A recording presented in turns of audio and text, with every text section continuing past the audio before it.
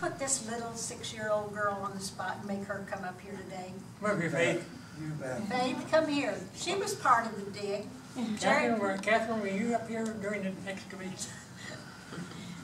Faith's mother, Jean, which is Jerry's sister, came from Alaska and homeschooled this little, what were you, 6? Somewhere For around about 6 months while we did this dig. And so she's very much of a part of the dig, and I really haven't asked her what she remembered about it, so you may have questions for her. Also, she left her husband, Jerry, who is in the back behind in Alaska when she was here. And so Jerry's here with us today, Faith's dad. And we also have another niece, Catherine's with us, and then our daughter Sue is here today. Yep. And Susan graduated from college the year we did this and took off from California, so she kind of missed this adventure. Well, I was here for a lot of the cleaning up.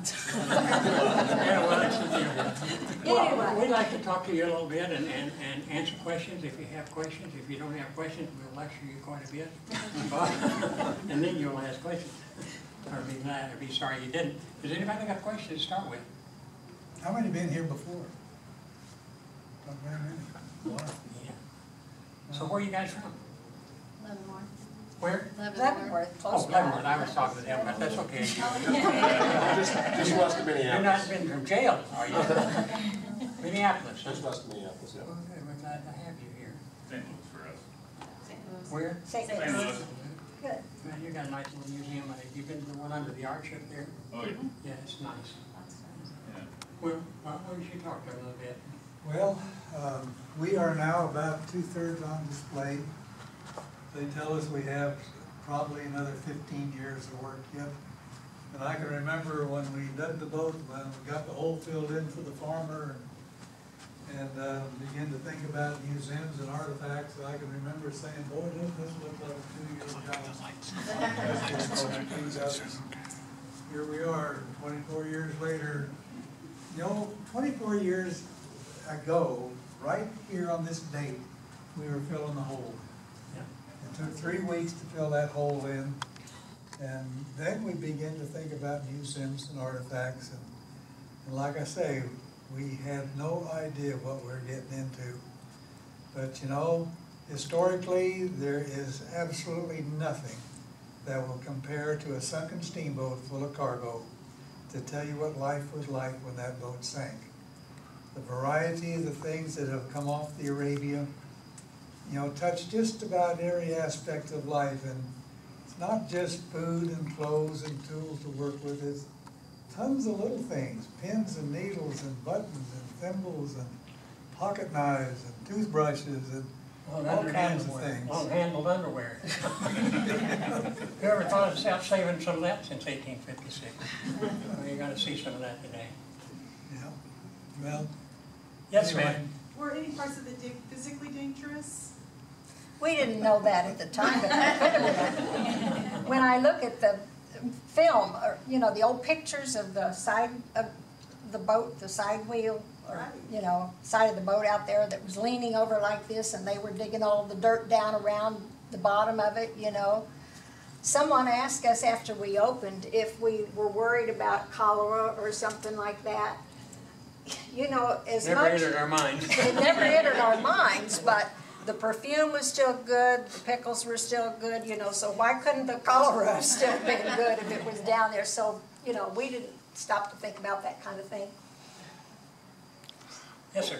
What was it that originally led you to the Arabia? It sounds like you were doing a lot of research. Well, it was David, actually. He was one of our group. He had actually started in the Bob. Well, we found 6 boats, and we were going to dig one right after the other. The Arabia was the closest one to home. Yeah. And the farmer was willing. Yeah. The next one was Oric, Missouri, which was a boat called the Twilight. Yep. And another group dug that boat about 10, 12 years ago, and it didn't have much on it. And everything they found, well, you could get in the back of a pickup truck. Yeah, Good they thing spent we didn't start on that one. almost $2 million to dig it up, too. How much? So we're glad we didn't pick that one. Had a good name, though. Yeah. You know, you wonder how we get started at, you kind of ask yourself that question. Well, Bob came into my office one day a couple of years before we started this, and he said, I went to Florida and I met this guy named Mel Fisher. Any of you heard of Mel Fisher? Yes, so had I. And he said, I've got these two contracts here, and for $2,000 a piece, we can be part of an excavation. This guy is going to find a boatload of gold, right? And I said, well, Bob, I'm on my way to Alaska. I was going up to visit Faith and Jerry up there, and I said, as soon as I get back, if you still want to do it, Screwed it up. Go ahead and do it yourself, and I'll catch up when I get back. Well, I got on the airplane to come back, and they gave me a newspaper, and I was looking at this newspaper, and the whole front page, just about the whole newspaper, it had a picture of Mel Fisher with gold around his neck, and bars of gold in both hands, and diamonds, and all things. I was afraid to come home, actually. So next time he came into my office, he brought David with him, and David said, I've been in this guy's basement, and he's looking for sunken treasure on Missouri. And he says, I think we can find it. And are you kidding me? Am I going to turn him down at that point? We went for that and decided to do it ourselves. And thank goodness we did. You know, Mel Fisher's been sued 250 times. And I don't know who's had a better time than we have. Well, but how much did you have to invest? Was it all your money, or did you have other people invest with you? Remember, my wife is here. Well, he came home and told me they'd sat around the table and each of them could put $10,000 in and they could do it for that. Okay. Go ahead, Bob. Tell us what we That got. only lasted us 3 weeks. Got us down below the deck of the boat, and we were able to prove cargo. And anyway, we were 4 feet over the deck of the boat when we ran out of money, and overnight, one night, the water dropped about 4 inches and left a circle in the sand between the 2 paddle wheels, and that circle in the sand turned out to be that barrel of dishes. We took those dishes home to Jerry's house and set them up kind of nice and washed them all off and invited our rich friends in and sold 15% of our stock, raised $150,000 in one day because of that barrel of dishes. That lasted us about a month. Then he got very friendly with the bankers, if you want to know the truth. We were then, Val, down below the deck of the boat, about a foot or so. We were able to prove cargo, and our banker was impressed out in Independence, and in increments of $25,000, we'd go back to that bank every $25,000, sign a new note. When we opened up the museum 3 years later, we'd spent $1.4 million. And back then, $1.4 million was a ton of money. And anyway, it took us 10 years to get out of debt, and of course we have you folks to thank for that. And like Jerry says, you know, there was absolutely no stimulus money on this project. You know, we tried for that stimulus money one time, and we're tickled to death that we didn't get it. because if we had, guess what? Guess who would have controlled it by now? It wouldn't have been us. And so we appreciate you coming. And let me tell you one little story, and then I'll answer your question. But we had decided to build this museum, and so Bob and Greg and David and I and David Trail got together, and we hired an architect to draw this up for us. And he met with us, and we talked to him, told him what we wanted, and he worked for us for about 2 weeks, and he came back and he said, I quit. And we said, you quit? Yeah, he said, I quit. When you guys make up your mind what you want, come and tell me, and if you still want me, I'll draw it up. And what we hadn't realized, we each one had a different idea of what we wanted the museum to be and it looked like. So we had a meeting then, and we broke up, and we went to different areas of the United States to look. My wife and I went to the California area and went up and down the coast, and Bob went back to Florida or somewhere, and David went to the East Coast, anyway, all around. And we videoed every museum that we could find, you know, that would let us take pictures. And one unique thing we found out among all museums that we visited, and we visited a lot of them, was what do you think it might have been? None of them make a profit. None of them. We're a private individual. We can't even get volunteers to work for it. We can't let them work for us because we have to pay them at least minimum wage by government rules because we are a private company. And so here we are with all of our money invested, and we're going to build a museum that don't make money. No, it wasn't a fun day that day. Anyway, thank goodness we did build a museum. We did hire the architect back. David built the whole thing in his basement first, and then the architect came and grew from that. He bought it and built it out of balsa wood and that kind of thing, and we can move the walls and the windows and things. So anyway, that's how the whole thing developed. But thanks to you guys, it's been profitable since the day we opened the door. We learned to make lucite things, we learned to clean, we learned Yeah. a lot of We still things are. we learned. You had one question. How many gallons of diesel did you guys go through on the day? You know what?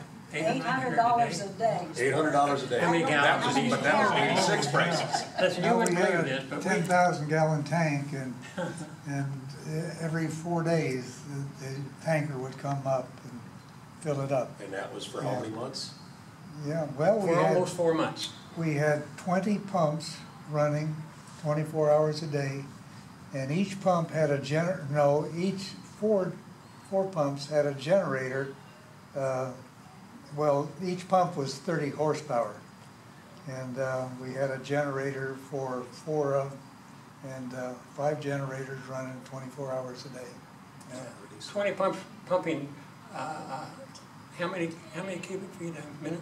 1,000 gallons a minute. 1,000 gallons a minute. Yeah, enough water to supply all of Blue Springs and Independence 24 hours a day. Faith spent a lot of her time in the commissary when we were bringing Yes, she in the did. dirty stuff, so she got to see a lot of the dirt. Yes. Yeah, I called my sister who was in Alaska, and it was, I said, sis, I need somebody to come down here and help me. Have you got time to do it if I send you a ticket? She said, do me a favor, send me a ticket. It's 60 below zero here. So I did, and she came and stayed, and she helped catalog and check in the items as we brought them into our laboratory there. Yes, ma'am. So was it really just a matter of bringing it out and getting it cleaned off and? Get it stabilized, and then we put it in storage and kept it from deteriorating any So what farther. about like the fabrics and the leather and Organics stuff? are in a big freezer So that's what was that kept in the haven't freezer? gone through preservation. Leather, rubber, and Anything fabrics. We have 2 prefab homes, by the way. You bet you didn't know that. We have prefab homes back then, but we have not put them up yet. Lost the instructions. I call it this was the crisis to crisis to crisis project. You gotta get it out of the ground. We got to get out of here Then you too. gotta stabilize it, and then you gotta find a place to put it, you know, and the crisis is just keep going. He said we could have another question or two. So, anybody got any more questions? Was it actually found on the Kansas side or in Parkville? Actually, it was on the Kansas side. It sank in Missouri, actually, but then And we the found it river in changed. Kansas, The riverbank. and the river moved Yeah, away so from it it. sank, it was on the Missouri side. Well, it was in the river, the Missouri The River. state line moved with the river.